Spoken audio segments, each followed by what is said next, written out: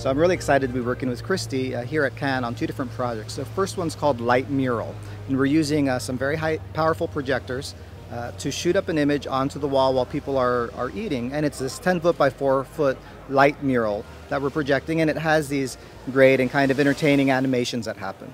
But we're also bringing in Kinects to be monitoring that stage so that as people come up and they start tapping certain parts of the animation, it folds out into more of a story. So maybe there's the yacht and the couple on the yacht, and that looks pleasant, but you touch the couple and talk bubbles start coming up and they start saying, you know, different things, celebrating creativity here. The other project is called Light Marketing, and this one's really exciting. We have some projectors and we've calibrated them with the Kinect. So as people walk into the beach club, the Kinect can track up to 6 bodies, and since it's calibrated, can tell the projector, shoot this image onto this person's chest. So we're able to turn people almost like into living billboards, and a lot of times they don't even know it. They're walking in and all of a sudden they'll have a message on their back, right? Or they'll turn around and they'll see marketing. We can make that interactive as well so that you do gestures and then what happens to you specifically can change that way. That's the one that's getting a lot of attention here, and it's all done and made possible by having the Kinect calibrated to a projector. And we're giving away that code as well. So I'm hoping to see a lot more stuff at a very professional level, as well as having a lot of the hackers and creative coders that are here take it, start experimenting and rethinking how they use projectors and projection mapping with real people. So those are the two projects we're working on. We've had Christie as a great partner who's been supplying the projectors and the know-how. Got to fly out to Toronto, meet a lot of the team there, and we just shared. We were all passionate about where projection's going, you know, where people are going, where interactivity's going, and it's been a great experience.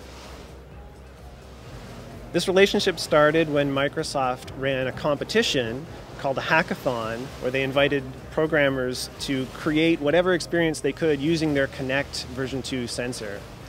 Christie participated in that contest, where we created an experience we call Augmented reality cosplay. We projected superhero logos onto people's bodies.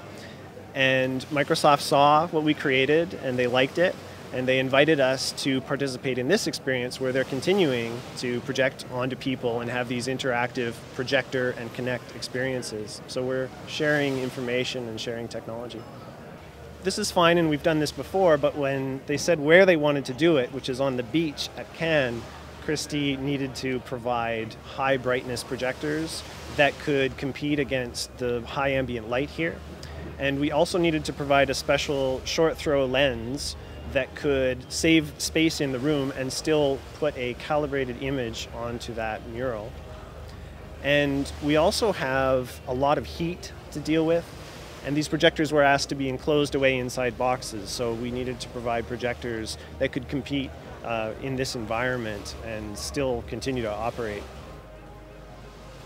This is a great time to be involved where I think the industry's shifting, because projection technologies have really defined technology for the past several decades, but a lot of new players are coming in that I wouldn't call projection technologies as much as perception technologies. So things like virtual reality, augmented reality, the Microsoft HoloLens, which is just amazing, right? We call this mixed reality.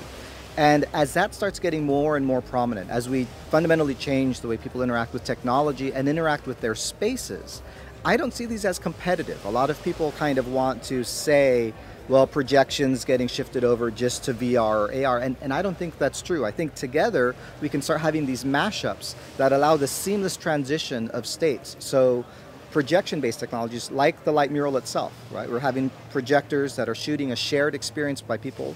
We're bringing in Kinects, making projection mapping and making it interactive. That's all great. So I think these can transition smoothly if we're really smart about it. If we get great creatives, great technologists, and great visionaries, right? We have these companies come together, we can start creating these experiences that projection-based technologies and perception-based technologies, they're not competitive, but they actually come together and create this mixed reality.